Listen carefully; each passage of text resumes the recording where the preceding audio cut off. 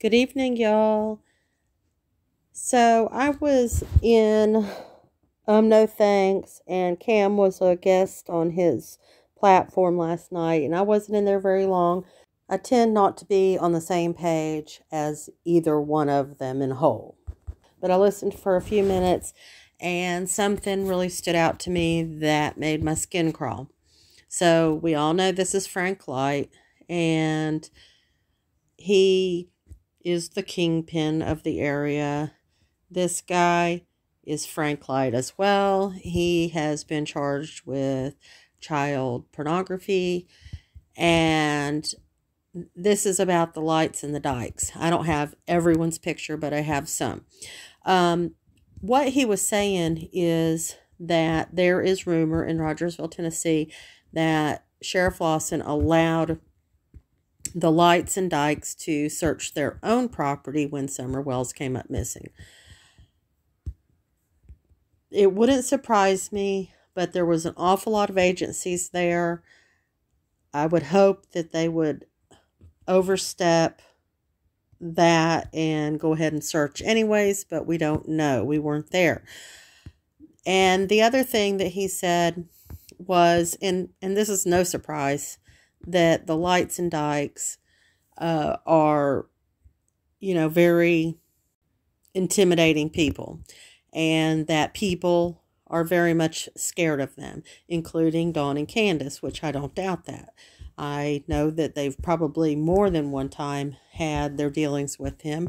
I even heard that Frank has been up to his house. Don't know if that's true.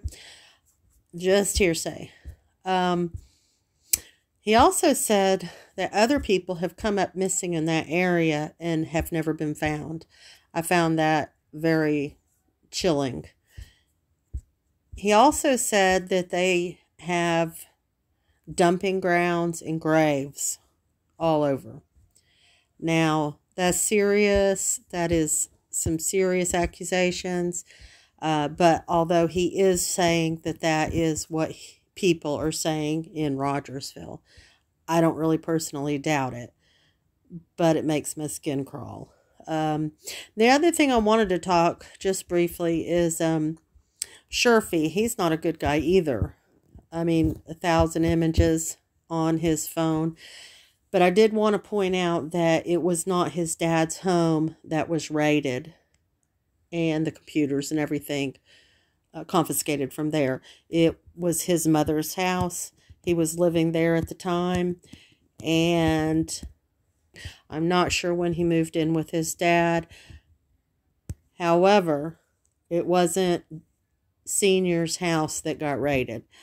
And I've heard rumors that, his Dawn Senior's house got raided, and that's just not the case.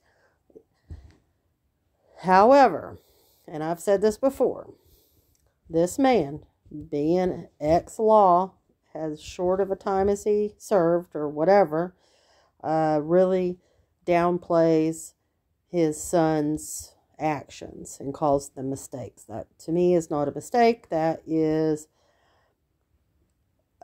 filth and vile, and I hope he gets the book thrown at him. That is what I got to say about that. But it is interesting that these people have such power in that area. And I have shared with you, it's sort of like the little drug capital right there. These are the kingpins. These are the ones that everybody fears. So it's not far-fetched to think that even some law might be intimidated by them. I don't know. That's just my opinion. I just pray to God that Dawn and Candace didn't get so far in with these people that they allowed something to happen to Summer. I can't help but to think about Candace's reaction to a mafia on Dr. Phil's, how emotional she became, and learning what I've learned about these people. I'm scared for Summer. That's just some very heavy and creepy and disturbing information. And I thought, if y'all haven't heard it, I thought I would pass it on. Y'all have a good evening.